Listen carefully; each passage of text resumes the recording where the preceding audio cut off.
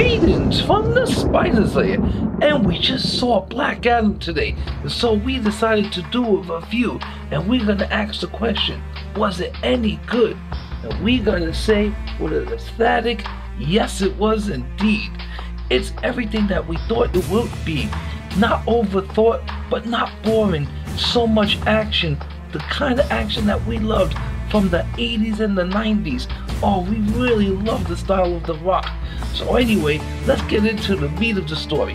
5,000 years ago, there was a kingdom called Kadak that was being ruled by a savage king, and he wanted all his people to mine a special ore so he could make a special crown, so he could bestow upon himself the power of the demons. But then, all of a sudden, Teth Adam was given the powers of the gods to fight this evil that was getting into his people in Kadak. And what happens is he winds up not only taking down the king, but in his rage he also uses his powers to get absolute revenge. When this is done, then Black Adam, or what he's called by that time, he is being put into a tomb and locked away for thousands of years. In fact, it's not until 5,000 years later that his tomb is discovered by our antagonist, who she is an archaeologist who learned about the crown that would bestow upon the king the power of the demons, and knew that she had to go get it and protect it from the rest of the world.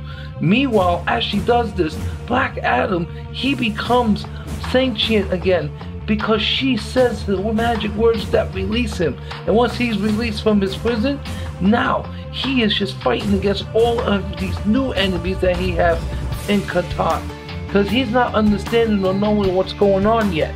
But then he doesn't realize that he's also being tracked by who? The Justice Society. And they decide that I gotta take matters into their own hands, but don't realize, don't mess with Black Adam, yo. He's too dangerous to wolf flow.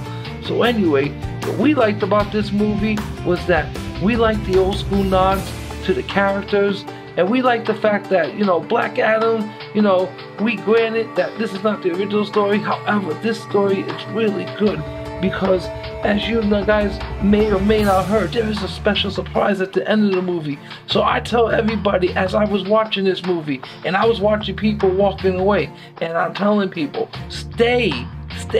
One guy said, this is not a Marvel movie. I said, I know, stay. I'm not going to tell you what it is, as I'm not a spoiler.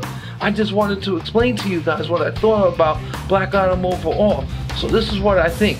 Don't worry about the story too much. Don't dig too deep into it. The story is all over the place. However, I do see structure coming for what I've seen in this movie. This movie can kick off a franchise of the DC universe that we all been waiting for decades. And believe me, I'm a Marvel fan saying this, and I want to see Rocky succeed in this. And I believe that The Rock was a great choice for this. He is Black Adam. I don't care what anybody says. His origin story, it was okay, but I can say this much without a shadow of a doubt. I believe that this movie will make $1 billion for sure.